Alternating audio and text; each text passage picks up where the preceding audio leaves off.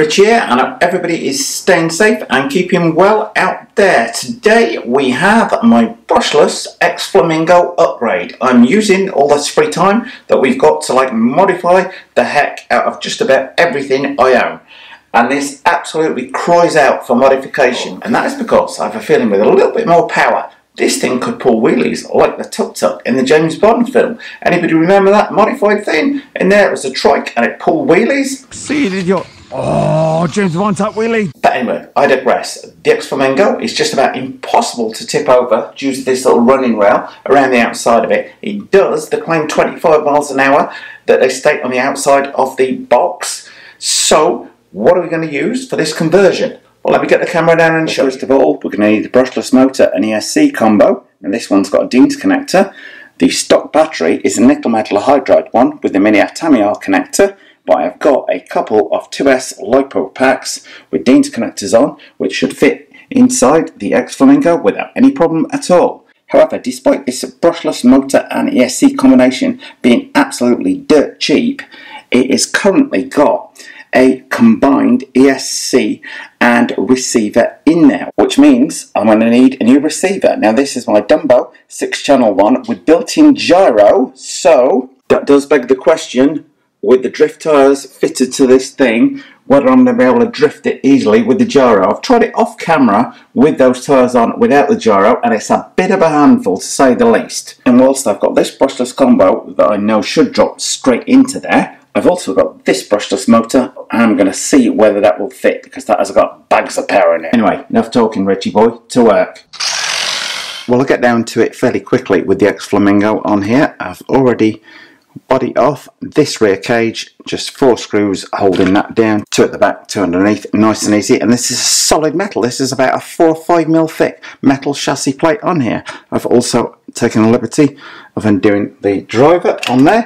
The existing battery is this little nickel metal hydride one which slots underneath there. However, you can see, I think, that 2S pack should maybe just squeeze in there at a little bit of an angle, but this 2S one definitely will do. So we've got the battery sorted. Now you don't have to worry about that connector because my new ESC going in there has got Dean's on it. And at this point I would just say, what's everyone else up to? Have your say in the comments section. What are you working on RC wise? In fact, but actually, you can put whatever you're doing this week down in the comment section below this video, as I'm interested to see what people are up to, RC stuff or not. As I do care about people, and I do care about the great hardship everyone is going through, but I'm sure people are doing some fun stuff, finding some creative stuff. Hopefully my challenge is helping along the way. Anyway, spinning it around, next job looks to be remove all this casing and the gubbins on it to get access to the motor. The combined ESC and receiver looks fairly easy to deal with, so let me do that. Okay, my advice is when you're working on any RC car, don't be afraid to use a cordless screwdriver, but use something like one of these Black & Decker rotor bits, which is purely designed as a screwdriver as opposed to a cordless drill, which can strip the threads due to the torque, but also loosen each screw a little bit before you use the driver on there, because that minimises the chances of them getting. And the reason why that one is spinning freely is because that being the last one, the top has come off completely, revealing all we need to get to. Now I have to say, this car is looking and feeling particularly easy to work upon. Nice and simple from here on in, fingers crossed. 5 more screws to remove to get the gearbox casing off there and get the motor out the way.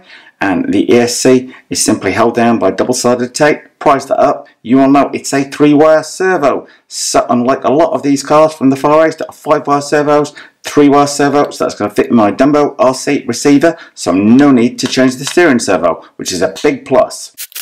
And I would say, if you're not used to taking RC cars apart, it is no bad idea to film yourself, because if you make a mistake, you can always rewind the film and see, oh hang on, where did that screw come out of, where does it go back in, etc, etc. Okay, with those screws removed, gearbox casing comes off, motor is ready to remove. I'm assuming we've got 2 screws to remove.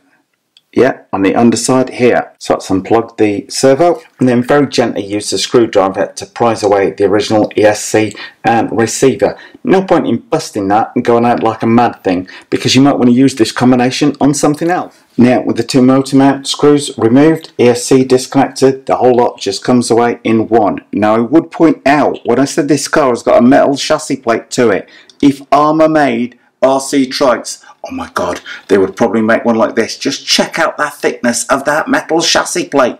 Unreal at this price point. Now when it comes to fitting a new motor, this brushless one on the right hand side here looks like it will squeeze in there fairly easily with the mounting holes. I do not think I am going to be able to overpower the thing and squeeze this thing in. Now it's just a plastic push to fit gear on here, although I've got some metal ones in my spare cupboard, so I'm going to remove that very carefully using the pliers like that. Okay, well I've got my new brushless motor in, ESC mount in there, so I just have to fit this engine cover back in place. Okay, well I've tidied all the wiring up with a couple of Ziploc ties on there. ESC is mounted down using double-sided tape. Dunbar RC 6-channel radio complete with gyro, mounted down double-sided tape, a little bit close to the edge, but we should be okay. Mounting the on-off switch just slightly inboards using Kev Talbot's favourite weapon, hot glue on there. Notice I've mounted that back from the edge because what I don't want it when it's, if the car's leaning over, don't want that on-off switch catching on the ground and pulling back on there. Anyway, time to power the thing up, test it before putting all the driver's head and all the gubbins back in over the top. And to anyone who is not aware of the Dumbo RC radio, forgive the slightly daft name, 6 channels.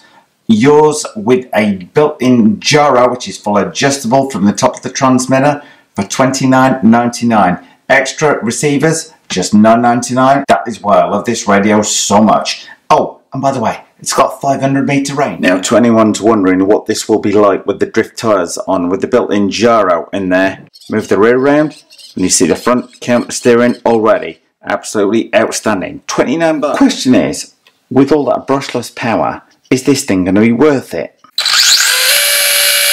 Richie, I have a feeling the power to weight ratio on this thing may be up there with the completely bleeping bonkers. Okay, all the wiring sorted out so it stays out the way when the body gets over it. It's the wobbly head back on. Time to get the body on. Let's see if that will really. Let's go outside and see just how well the X-Flamingo brushless conversion does. Just remember guys, if you like what you see today, don't forget to subscribe. Well, time to see if the X-Flamingo can do a wheelie now we've converted it to brushless. Fingers crossed, come on Richie. Oh! Nope. I was hoping we might do. Might be lacking on grip. Well, it's become fairly obvious what the problem is. Too much power. This thing is spinning both of the rear wheels. Okay, so first thoughts are it's actually spinning the wheels, which may be what it can't wheelie. Might have a little bit too much power in here. Just checking everything's alright. We'll increase the brakes because last night the power level proved to be just absolutely ridiculous. And I was finding, see it's skidding on the wheels there. Even quite a bit of power in reverse, but just crazy. You have created another absolute monster here, Richie. Go on, full throttle. Just the power to weight ratio now is just plain loopy. Ooh.